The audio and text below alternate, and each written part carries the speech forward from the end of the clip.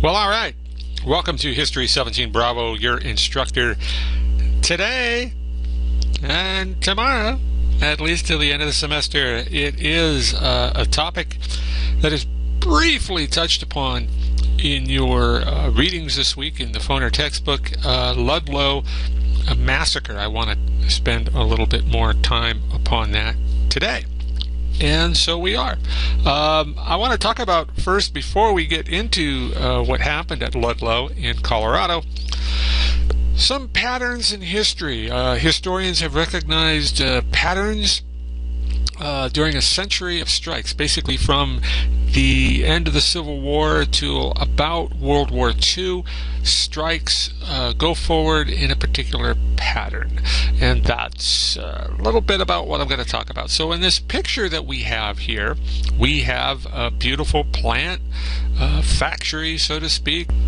Lots of things moving around, people working, everybody happy until something upsets the workers and they may or may not go on strike. But here it is. Here's one of the things that we have to understand is property rights.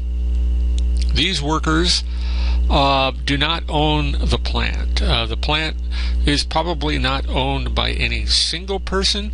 It's more than likely owned by a group of people who have formed to pool their money and create a corporation. They might own shares in a particular company if the company is public. And the United States is all about property rights, and you've learned that last time you took History 17A. The Constitution defines life, liberty, and the pursuit of property, which is different than the Declaration of Independence, which was life, liberty, and the pursuit of happiness. No, in the Constitution, it is the pursuit of property. So property rights in the United States are sacrosanct. They are everything. They are what the fundamentals of our law are based upon, which creates a dilemma for workers. Because if they decide to go on strike, and if you look at them, if they all just sat down and said, we are going on strike, this is a sit-down strike, and there were such things, they are immediately trespassing on property they do not own. Now, someone in that picture, one of these workers, might have been there for 30, 35 years. They don't own it.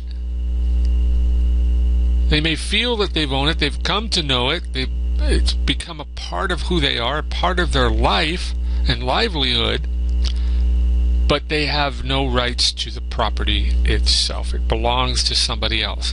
So they have a dilemma. If they do a sit-down strike, they're violating the law.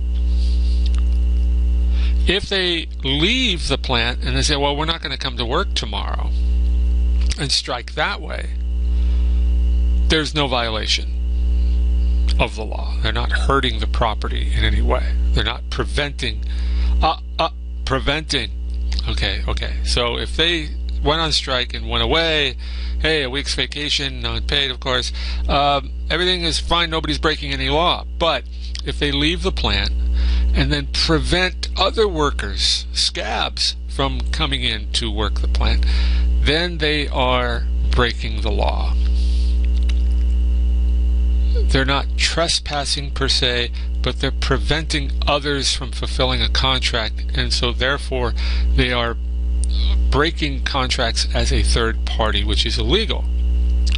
And then you can toss in all sorts of other stuff. If they strike and surround the plant and try to prevent scab workers, they might be in violation of loitering, unlawful assembly, perhaps even anything else that the court system can throw at them at the particular time. So strikers have a dilemma. They really don't want to go on strike. They don't. It's the last resort, usually. Owners have a dilemma too. This plant is only it really exists as a entry in a logbook.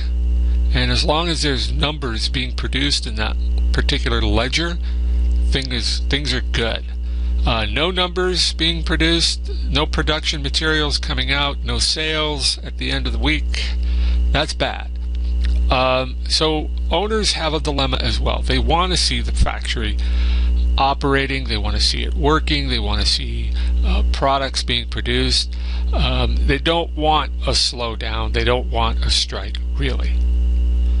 But they need to operate what they determine as cost effective, so they have to keep an eye on cost, they have to keep an eye on the products being produced by their competitors in a capitalistic market, and therefore they have to keep a bottom line on how much they pay their employees, because employee costs are going to be the biggest expense out of this particular factory that we're looking at here, or any factory anywhere. Employees cost money. And so if you can cut costs and have people come in and do the work for less, wouldn't you want that, right? So anyway, just know that there's particular dilemmas all the way around. And the one way that an owner can bring in workers during a strike, they can bring in what we call scabs. People who are working to break the strike, break the skin, bleed. You have scabs later on. This is something that neither the owner wants to do, usually, because it's an ethical dilemma. And especially if the owner lives in the same city as the factory itself, they have to get along with their workers. So bringing in scab workers, not sometimes the thing that they want to do. They want to feel safe walking the streets, kind of thing. So let's talk about some strike patterns. So let's say, there's a strike. You own that factory that we were just looking at. You're going to call the sheriff. Well, maybe not that one, but you're going to call a sheriff like Andy over there. But there's a problem in that sheriffs are nearly always ineffectual when it comes to taking care of workers who have gone on strike. Mostly because sheriffs are local. They know most of the people working at that particular plant. They were friends with some of the people at that plant. They might have played football with some of the people in that plant. And because most sheriffs are voted for, the way that they treat these workers who go on strikes may, in essence, see whether or not they're reelected in the next cycle of elections. So there's a reason why a sheriff might not be the best use, but they're going to call him anyway. And we saw this in the Homestead strike and Carnegie's steel plant, Homestead, Pennsylvania. The first person that Andrew Carnegie's manager, Andrew Frick, called was a sheriff. I've got workers hanging around the fences of my property. Can you please disperse them? Well, the sheriff will go there and they will talk to them, but often his only resource is to talk to them and use reason to with the employees to try and keep the peace. But that's all he's got. Especially in the case of Homestead, Pennsylvania, where over 1,400 workers went on strike. He's just one guy. In Ludlow, or Trinidad, over 13,000 coal miners went on strike. How is one sheriff going to be effective? You know, see what I mean? So all he has is a voice. It's nearly always ineffectual. So you're a corporate owner, your factory, the sheriff doesn't do any good. You go to the next step, which is to call a private police force. If the sheriff can't do it, then I'm going to use my own cops. And they come in two forms. Particularly throughout history, we'll call the Pinkerton cops or the Baldwin Felts Detective Agency. And they'll be used by corporate entities to lay down some smack. They'll bring clubs, mallets, and guns. They're nearly very always brutal, looking for strikers jumping strikers, beating strikers up, sometimes even outright killing strikers.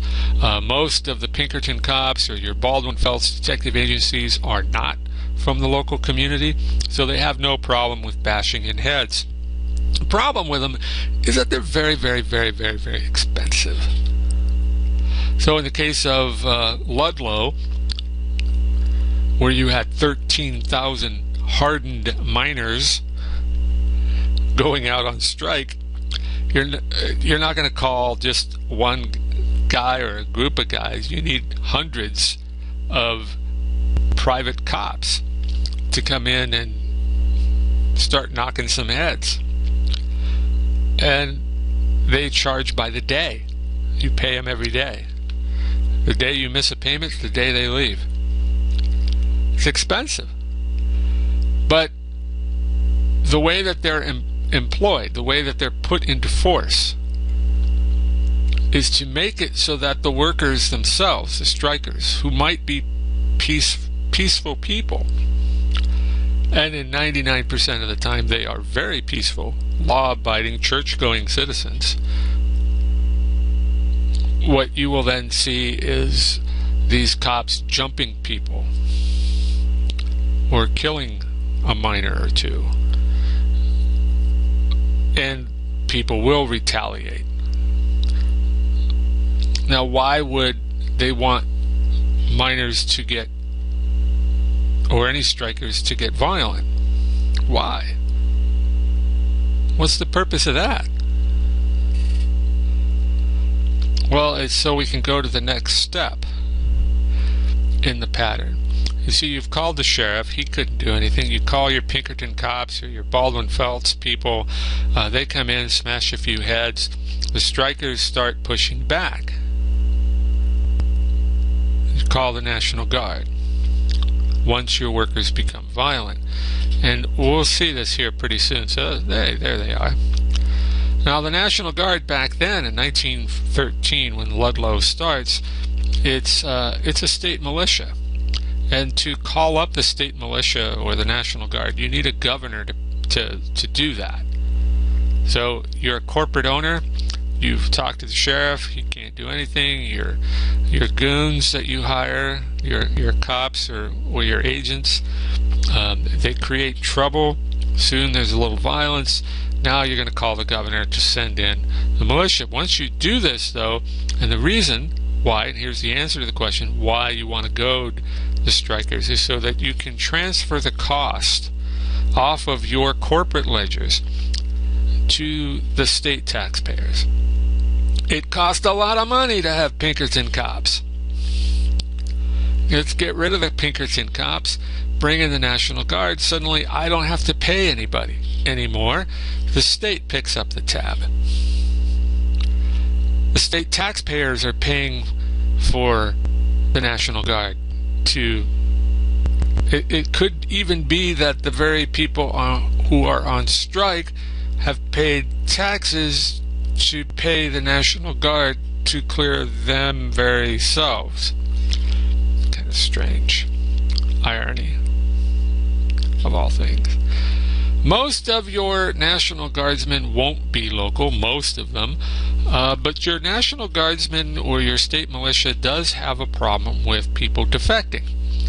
So 1 out of every 5 National Guardsmen, and I've got 5 of them up there, do end up not following orders or running away or defecting to some extent. 1 out of 5. It's crazy. Mainly because some of those people, 1 of those 5, actually have high moral ethics standards.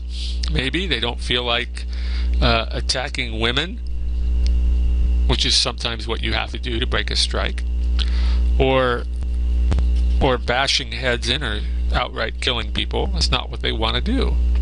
Or some strike breaker, they recognize, hey, that's Uncle Bob, I quit. You know, they might know some of these people as well.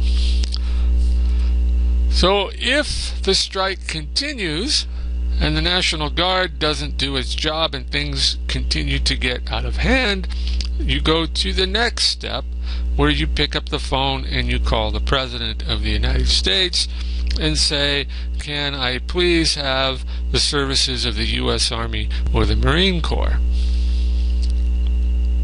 Now, a strike has to be pretty bad at this point in time where a president would have to intervene. But it's part of the pattern. And it relieves the state of any fiduciary compensations to the people that are breaking up the strike, and it transfers that to taxpayers of the nation. Again, a corporation doesn't have to pay for the Army or the Marine Corps to come in and do what the Army and the Marine Corps does to people who are on strike. These are just patterns I'm pointing out a little bit here. They're definitely not local. There's usually no defectors whatsoever because there's such a thing as military discipline, but they do have a tendency to use toys. Tanks, Gatling guns, machine guns, Tommy guns, whatever devices happen to be handy, they'll use them. They have no qualms about using this sort of stuff. Okay, so let's review for a second here. I'm going to throw a question at you. You have a strike going on. Throughout this 100-year period between the end of the Civil War and maybe the end of World War II, if there's a strike, at what point of this phone calling chain, what phase does it settle at? The majority of strikes are settled at what phase? Is it the phase where the corporate owners call a sheriff, private cops like the Pinkertons, the National Guard or state militia, or is it when they call the Army or the Marines? When are most strikes settled, I guess, at what phase? Oh, I gotta play the music. I hate that song. Alright, if you answered A, the sheriff phase, you would be correct. Most strikes are very short. Usually a day or two, 3, 4 tops. You don't bring the private cops in until like a week goes by, or maybe more. And then the National Guard, maybe a month or two in, and then the Marines when all hell breaks loose. Okay? But most like 90 to 95% of all union stoppages or strikes, non-union or union strikes, are completed or they end at the sheriff phase. So it's part of the patterns I wanted to show you.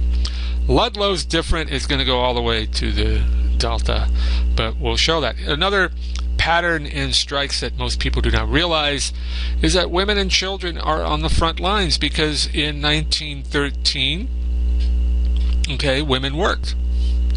Children worked. There were no child labor laws, really.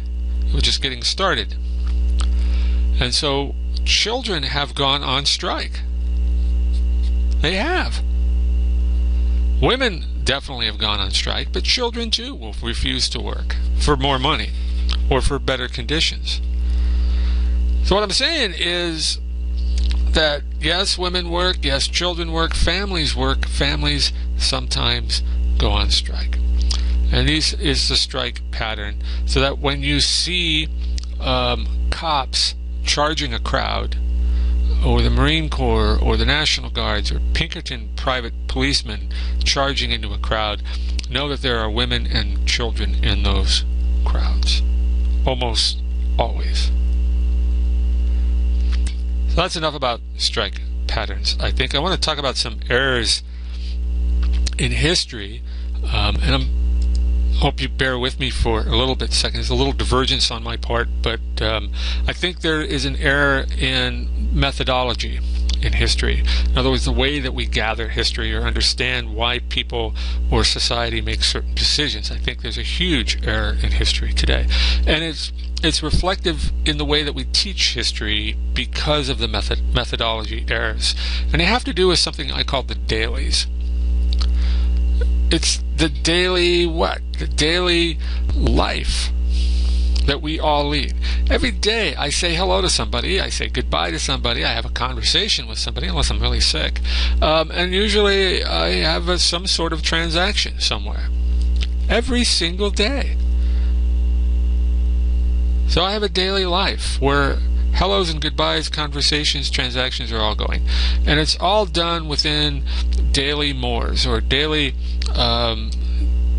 values, daily culture. And I surround myself every single day with Well, peers, friends, relatives, people I hang with. We have very similar ideas, very similar values, similar culture, similar lives. We say hello, goodbye, conversations, transactions with almost the same sort of people almost every single day. It's a routine. And we end up hanging out with people who have the same values. We're more comfortable with people who reciprocate our mores, our standard of life, our culture. We're uncomfortable when we're put in a situation where people are very different from us, and we're the only one. And I think it's an era in history that we don't face this particular topic. So I know you're booing right now. Listen, Justin Bieber has dailies, right? He has a life. He does. He says hello to people. He says goodbye to people. He has conversations with people. He conducts transactions every single day. And he surrounds himself with peers, with people that he knows that reciprocate the same values that he has, that reinforce his culture, his standards, his mores. And the same thing can be said with Chuck D from Public Enemy. Chuck D has friends and peers that he surrounds himself that reflect his values, his culture, his standards and mores. He says hello, goodbye, has conversations, conducts transactions, just like Justin. Now, this is not to say that Chuck D knows Justin, or Justin knows Chuck D. The two are probably very, very different people. But that's based on the cultures and the values and the peers that they hang with. And I think the type of music that Chuck D puts out with Public Enemy is very much shaped by the culture, the values, and the mores of the people he hangs around with. And the same thing with Justin. See what I'm saying? And we need to address this in history because it happens in history too. The people that we read about in history books, they say hello and goodbye every single day of their past lives. They had past conversations, transactions, and they usually hung out with people who reinforced their values and culture and their standards and more. So like these two right here had dailies. Over on the left is John D. Rockefeller Jr., son of a very wealthy dad. And I'm sure he went to some of the best schools, hung out with some of the most educated people in America because he went to the best schools, was taught certain values, and he was to act in certain ways. And when a strike happens to a company that he happens to own, the people that are surrounding him will shape the decisions that he makes. And the same with the woman over to the right. Her name is Mary Harris Jones, otherwise known as Mother Jones. And she too has a past that has shaped her. Past hellos and goodbyes and conversations and transactions, and she probably hangs around with a group of people that reinforce who she is. And so the decisions that she makes is shaped by those people as much as they are her own. And Mother Jones is very, very different than John D. Rockefeller Jr.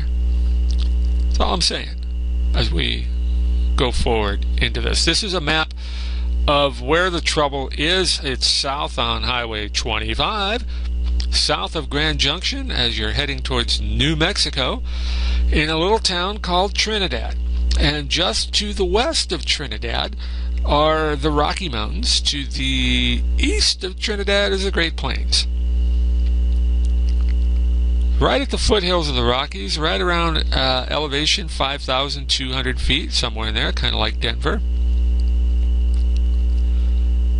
The Mile High town, but right in these mountains just to the north and west of Trinidad are some huge deposits of coal. And as I go through this list, I want to refer back to the dailies about this particular coal. Now, one of the daily realities in 1913 was that for every 1,000 miners that went to work every year, 3.2 of them will not come back.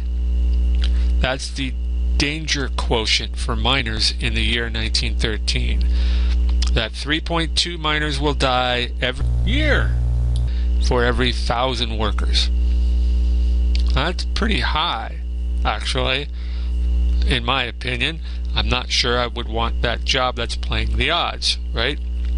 I think somewhere in there. However, the mines in the Trinidad region near Ludlow were double that average. 7.6 deaths for every 1,000 workers. Double the national average.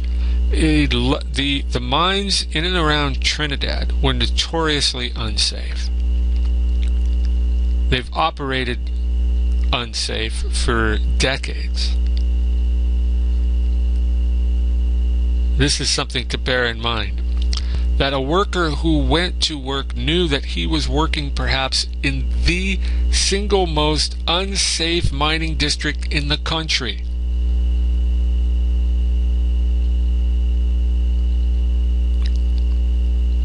Think about that. At the end of the day, I want to see my wife. I want to be rewarded with my children. But I don't know if that's going to happen if I go to work. And the thing with the Ludlow miners is there were 13,000 of them. Nearly every day the miners went to work, somebody died. Or more than 1 or 2 or 3, 7.6 out of 1,000. These were very dangerous conditions. What they were mining was something called bituminous coal. And this particular breed of coal is actually called, has a nickname, coke. C-O-K-E, coke coal. Now, coke coal was very much in demand because it had very few impurities in it. It was almost what they called clean coal, which sounds like an oxymoron, but it was clean in the sense that it didn't have other mineral deposits or other impurities in it. And because it was almost pure 100% block of carbon coal, it was highly sought after by people like Andrew Carnegie, who made steel. And part of the steel making process was to get a hold of almost pure coal, bituminous coal. The company that founded the mines since 1880 was known as the Colorado Fuel and Iron Company, CF&I. CF&I definitely sold coke coal to Andrew Carnegie so he could make his steel. So this is kind of where we're at in background. Now, John D. Rockefeller acquired the company, CF&I, in the year 1903. This is the John D. Rockefeller that created the monopoly known as Standard Oil Company. Now we know Standard Oil Company as the split-offs because the U.S. government came in and busted them into several different oil corporations: Chevron, Exxon, Mobil, Shell, Texaco. All of them used to be one company called Standard Oil, owned by John D. Rockefeller. He acquires the Colorado Fuel and Iron Company that has been around since 1880. He acquires it in 1903. He gifts it to his son for Christmas. Here, son, I bought you a coal company. Merry Christmas. Thanks, Dad. The thing about John D. Rockefeller Jr. is he was headquartered in New York City. It was given to him in 1903. The strike is going to start in 1913. John D. Rockefeller Jr. had never been to Trinidad, Colorado. Had never gone to see the gift his dad gave him. For John D. Rockefeller Jr., the CF&I company that his dad gave him was nothing more than an abstract, a line entry on a ledger sheet. that had a number attached to it. A number that indicated whether it was making money or not. That's all John D. Rockefeller Jr. really cared about from New York City. Well, let's talk about that 1903 purchase because it's kind of interesting. There's Dad up on the top, Big Dad, Big John D. There's the son, John D. Rockefeller Jr. And the CF&I coal mines went on strike in 1903. The owners of CF&I finally had it. They put up the company for sale, as they told their striking employees they would, and sold it pretty cheap.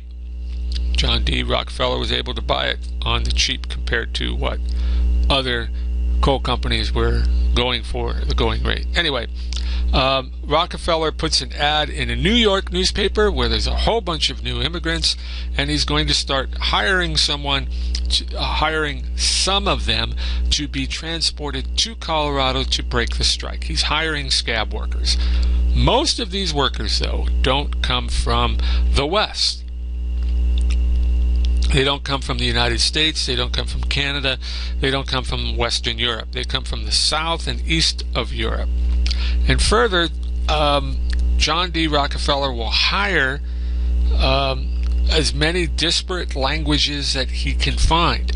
So you're going to have at the CF&I mines in Colorado 24 distinct languages between the years 1903 and 1913. He's going to hire Greeks, he's going to hire Romanians, Italians, Poles, Czechs, he's going to hire Russians, Latvians, Estonians, Swedes. He's going to hire people from Turkey, people from Iran, people from everywhere that he can think of, all sorts of disparate languages. Why? So they don't talk to each other. And if they can't talk to each other, they can't possibly agree ever to go on strike. That's the theory. Anyway, some of the problems, though, at the CF&I strike, and the reason some of the problems at CF&I mines had to do with the way they were paid. Many of these guys are paid by the ton. For every ton they pull out of the mine, every ton of coal that they pull out of the mine, they're going to get a paycheck. But they're not paid for something called dead work. Dead work is the kind of work where you're creating safety. So you're not actually working on pulling coal out of the mines, but you are working on creating reinforcement timbers, bracing the walls, making sure that there's no cave-ins, putting in a ventilation system to pump out any natural gas or methane that might be building up, putting in water pumps in case the rains or floods or something, making sure you don't get paid for that. Yeah, it would make the mine much safer if you did all of those things. So just keep in mind that workers are not being paid for this dead work, and this is the reason why, one of the reasons why these mines are twice the national rate. So in September of 1913, 90% of the 13,000 strike workers vote to go on strike. Overwhelmingly call for strike. Conditions are that unsafe. They have 7 demands, and I'm going to list them here because they're pretty quick, and I don't think they're all that big. First demand to the managers at CF&I, and therefore to John D. Rockefeller way back in New York City. Hey, John, we want you to recognize the United Mine Workers of America. That's the name of our union. We want you to recognize it.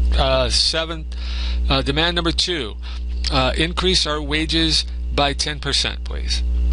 Demand number 3, we want an 8-hour workday. We don't want to have a workday that goes beyond 10 hours or 12 hours. Those things are ridiculous for us. The other thing we would like to see is payment for dead work. So all that safety stuff, that installation that we need, we want to make sure that we're paid for creating safety in the mines.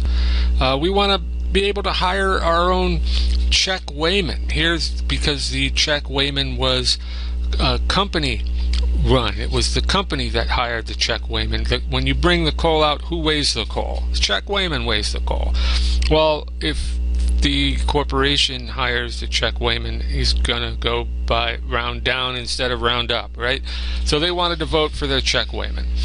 The other thing about the CF&I mines is most of those mines were operated in areas very remote, and so you had compounds basically. And not only were they compounds, but they were fenced-in compounds with one entrance or two at the most, guarded, and you couldn't leave without permission often. So you had no choice. Even though your family was there, you had to go to the company store to buy your goods. You had to use whatever housing that the company provided, in the doctors that they provided. Even the churches were Protestant churches to most of the people who were from Eastern or Southern Europe, so they were mostly Catholic or Orthodox. So this created a problem for many of the workers at that point in time. And the last demand: follow the Colorado mining laws. There were mining laws in the books. CF&I was not following them. That's it. These are the 7 demands. I don't think they're that terribly intransigent, but they're evicted. As soon as John D. Rockefeller hears about it, they're going to be kicked out of houses like this that you see off to the right. And an interesting thing about these shacks is there's rows and rows and rows of them. Whether you were just a married couple or a married couple with 5 kids, you still got the same size shack. So that's weird. But the United Mine Workers of America came prepared. They leased or purchased lands that surrounded the mining company property.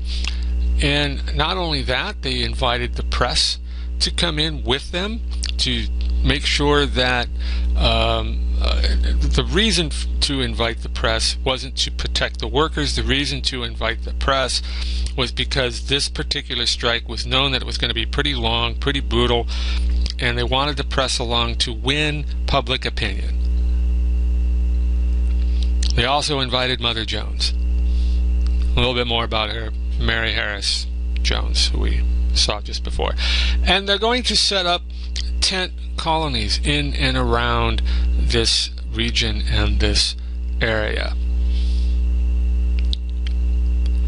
And Ludlow, just so you know, is just one among dozens of tent colonies stretched along a huge swath, maybe about 100 miles long, against the Rockies, taking coal, bituminous coal, out for CF&I. And this is what a particular tent colony is going to look like, at least in September of 1913. So from New York City, you're going to have this man, John D. Rockefeller, start to be pressured by the people that he hangs around with, by the people that form his decision-making sphere. All those dailies that he's been having, the peer group that he has. John, what are you going to do with these strikers? What are your values, man? Well, his values are towards the bottom line, towards the pure capitalistic approach.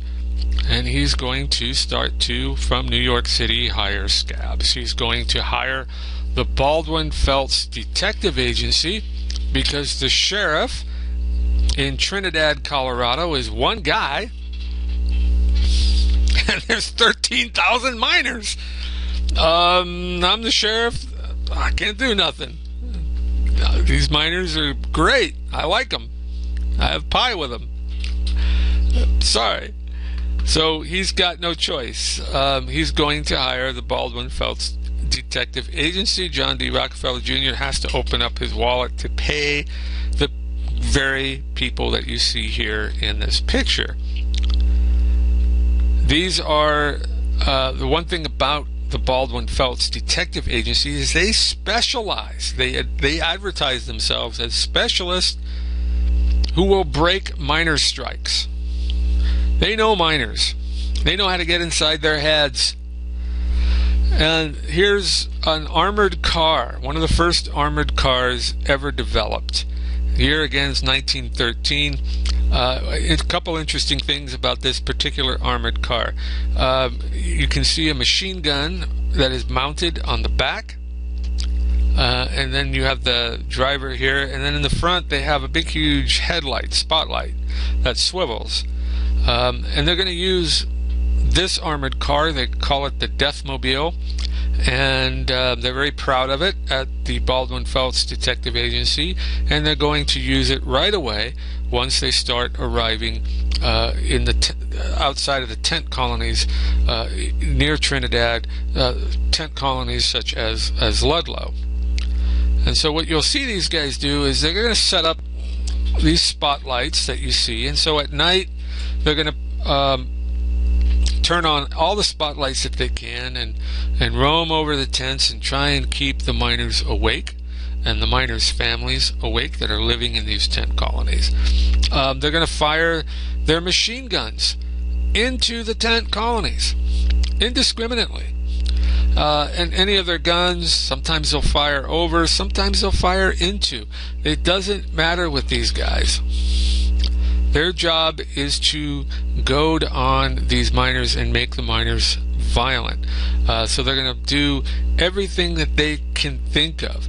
Jumping miners, ganging up on miners that might be drifting off alone. There's stories where at Ludlow, a couple of Baldwin Felts guys will take some shots from 500 yards away. They'll make a bet as to whether or not they can hit that guy 500 yards away walking across the compound. And, you know, we'll see who can come the closest. So this is kind of what they do, and it works. The miners get angry. The miners start to shoot back at the Baldwin Felts guys. A couple of miners will maybe jump a Baldwin Felts guys, and the Baldwin Felts guys are trained to take punches. That's what they do. Anyway, it works. So you'll have a tent colony like this, where you'll see women and children that are getting fired upon with real bullets and machine guns, and the men in the company will start to defend their women, defend their children, and will arm themselves and start to shoot back, kind of thing. Add to this that winter is coming. Close up there. And miner's life's a tough life. This is over 5,000 feet at the foothills of the Rocky Mountains. The coming of winter, you're being shot at, you're living in these tents, you don't get any sleep. This is tough.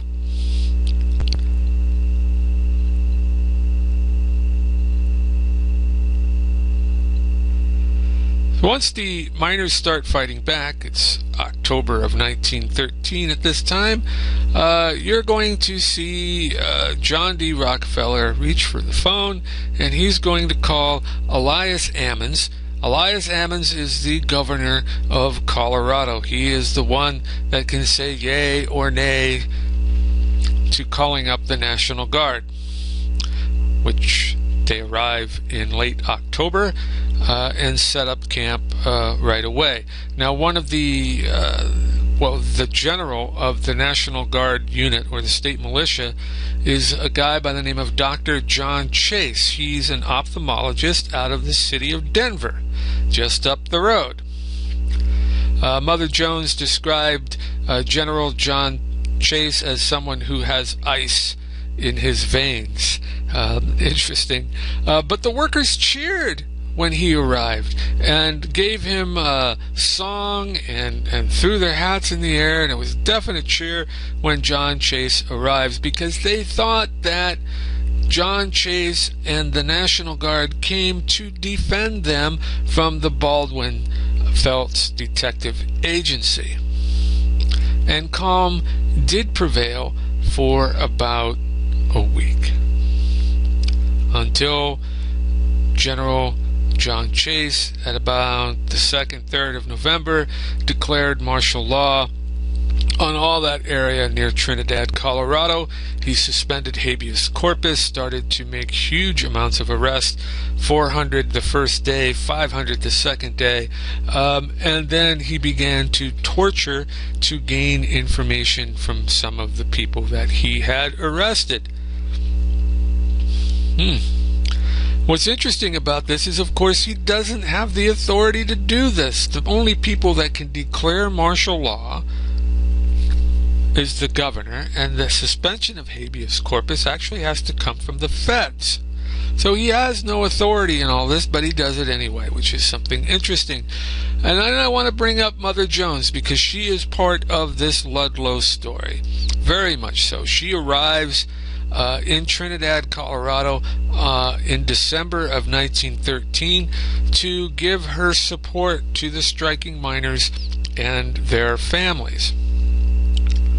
Now, a little bit about Mother Jones. Her real name is Mary Harris.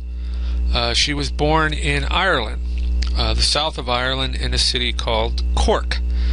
Parents were very poor. They moved to Canada, but when she was just 11 or 12, they moved her to the United States. Just before the Civil War erupted, she met a man in Memphis, Tennessee, by the name of George Jones, who happened to be a union member, the National Union of Iron Molders. And I put antebellum there because it's before the Civil War. Unions before the Civil War existed, but they were rare. And they were even rarer in the South. So here she met a Union man in the South. What tragedy strikes Mary Harris, though, in 1867, a couple years after the Civil War, there was a huge outbreak of yellow fever. She lost all 4 of her children, and the oldest was 5, and her husband in a matter of 2 days. Her entire family was taken from her through this yellow fever outbreak in Memphis, Tennessee. But because she was the wife of a union member, the National Union of Iron Molders managed to raise some money for her on her behalf, and so she had a tidy little sum, and she went to Chicago, where she opened up her own shop and produced garments, and had her own employees, and things were looking good for a while, until the Great Chicago Fire of 1871, which burned down at least a quarter of Chicago, if not more. And of course, her shop was in the path of that great fire. It burned to the ground. She is a widow. She is childless. She is broke. And the only one that would give her a break in the greater area known as Chicago was a new union forming up called the Knights of Labor. They actually hired her to cook for a while, and then pretty soon she was working the books and working full-time for the Knights of Labor. She was there in Chicago during the rail strikes of 1877. She was in Chicago during the Haymarket riot of 1886. Now, her role in the Ludlow Massacre, or the strike that took place, was that when she arrived in Trinidad in December of 1913, she was promptly arrested by General John Chase, who put her on a train and expelled her from Colorado, and personally gave her the orders, "Do not come back." Well, you're talking to one of the most dangerous women in America at that time. That's what John Chase said of her later. She was, in his estimation, one of the most dangerous women in America, and she did exactly what he didn't want her to do. She came back and was arrested again by John Chase. Very public arrest. Many people saw it. She was kind of roughed up a little bit. They threw her in jail and put her into solitary confinement. John Chase was very bellicose about that. No one will go in to see her. Nobody, no how, not even a doctor. It gets out in the press, and then all heck breaks loose. Demonstrations will erupt in February of 1914 in Trinidad. And that's what you see to the right. Women come from all across the United States, particularly Denver and Grand Junction, Colorado, but also as far away as Dallas, Texas, and Santa Fe, New Mexico. 10,000 women, it is estimated, will go on strike, not go on strike, but will demonstrate in front of John Chase's headquarters in Trinidad, and demanding that he let Mother Jones go. So there's this role. By April of 1914, as the snows start to melt, we have a problem for the CF&I company. And the problem is that they're losing the public relations war. All the bad press against John Chase and the Colorado militia and the State Guard is not doing them very well. They're being vilified in the press. Particularly being vilified, who became America's new villain with John D. Rockefeller, Jr. And tensions were running high because of this vilification. Half the state of Colorado can no longer afford to keep the National Guard in place, so they pull half the regiments out in April of 1914. But what will happen is that there will be volunteers that are basically, or were, former guardsmen for CF&I, or former guards, or former Phelps Detective Agency cops. And so you've got a pretty hard bunch in 1914 that are wearing state militia uniforms that are being vilified, and they've been there for months, at least 5. And they're not a happy group. And tensions were high. The miners are so used to being shot at on a daily basis, they almost to a T, to a man, will arm themselves. And so this is what happens when, on the morning of the 20th of April, 1914, a beautiful sunny day, it was also the Greek Easter day, when Greeks, immigrants, were celebrating Easter. Many of the Ludlow families were dressed in their best, whether they were Greek or not, and they were all getting ready to celebrate or just finish celebrating morning mass when machine gun fire erupted outside of the tent colony in Ludlow, and families scrambled for cover.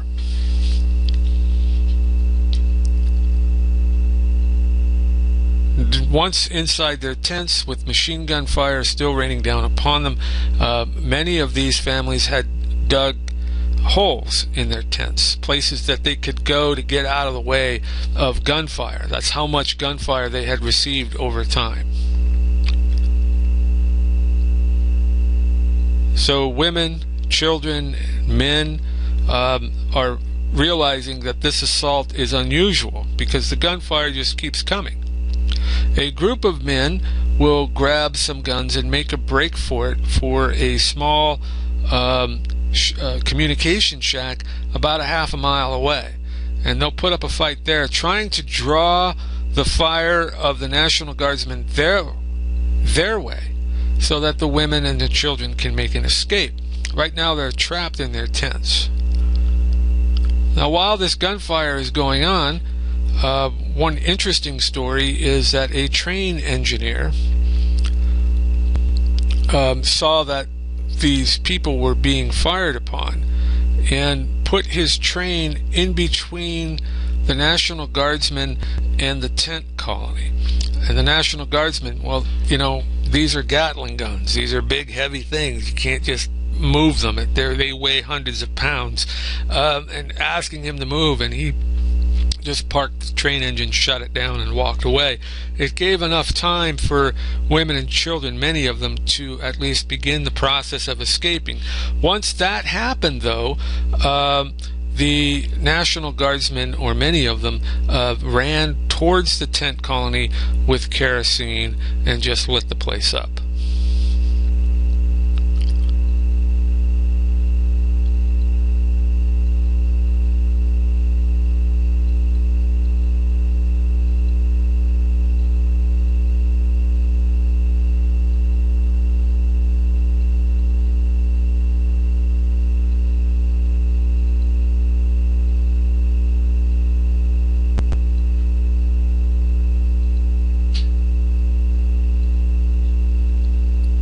Needless to say, many of the miners were shocked. Most of America, when the news was released about what happened. And again, remember that many journalists were embedded with these people at Ludlow and many tent colonies around. So word got out pretty quick. And there was just a general feeling of shock throughout America. 19 people were killed, maybe 22. It depends on who you ask, and how those other 3 were killed is another story. But the fact of the matter is that 11 children and 2 women were killed pretty much in that foxhole that you see over there to the left, or they were asphyxiated by the fire. A funeral procession occurred a couple days later. It was said to have stretched for nearly 4 miles. Remember, there's 13,000 miners in this area, and almost every single one of them came out for this funeral. And here they're walking the streets of Trinidad, Colorado, getting ready to bury the dead.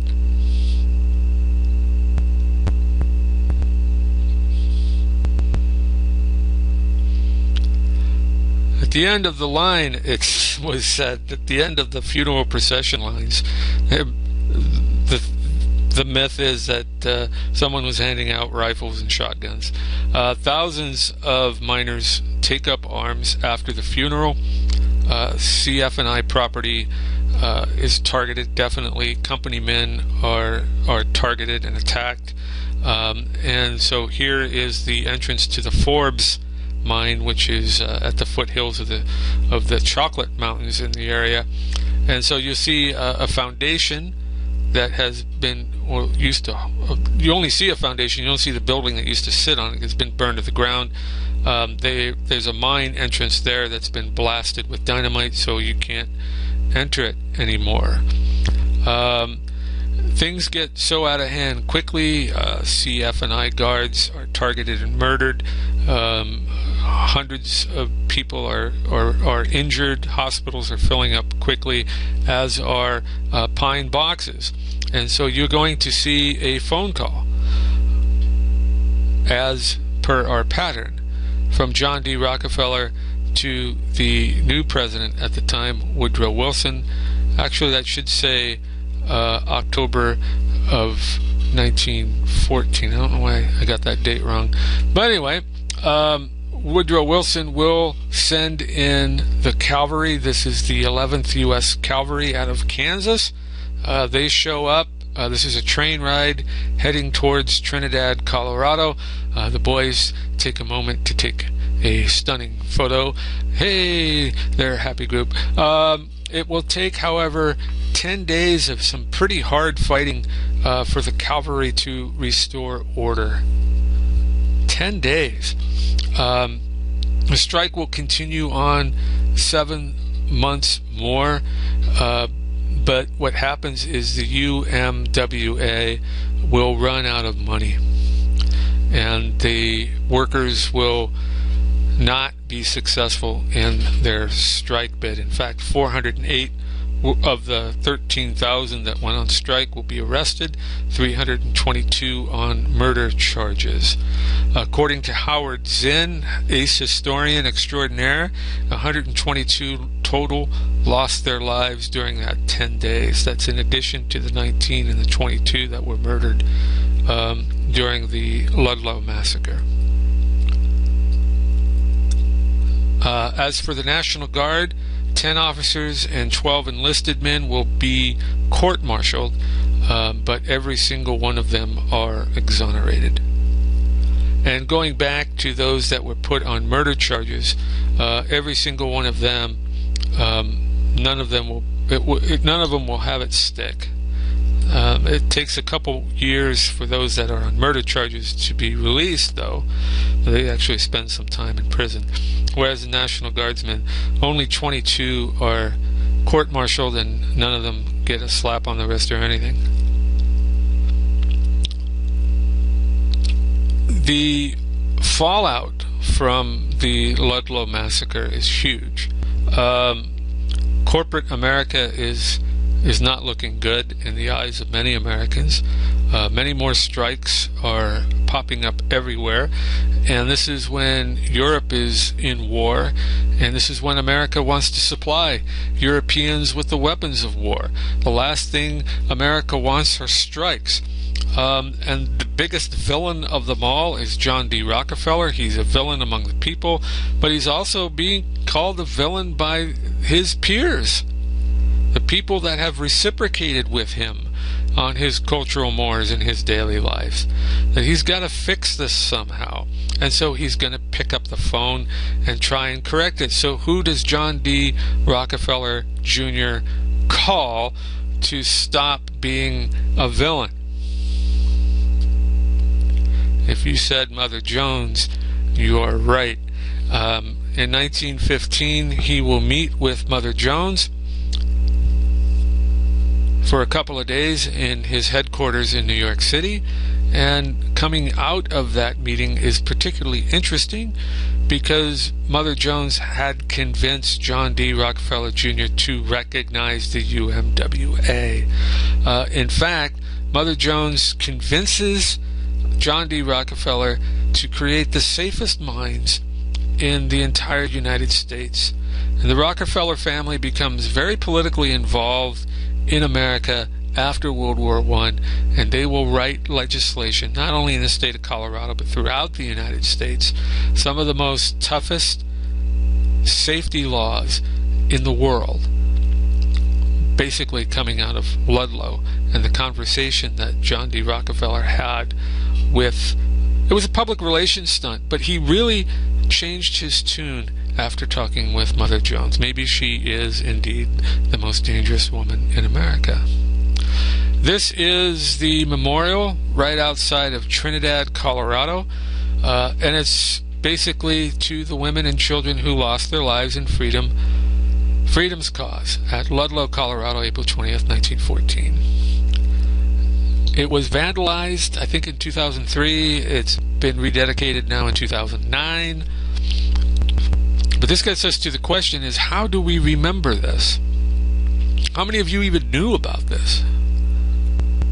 We are in an era, ladies and gentlemen, where being a member of a union is frowned upon. When I was born, and I'm giving away my age here, 1962. I'm 50 years old. Listen, in 1962, 1 out of every 4 Americans was a union member. 25%. Actually, 26% of Americans belong to a union. Today, it's around 4%.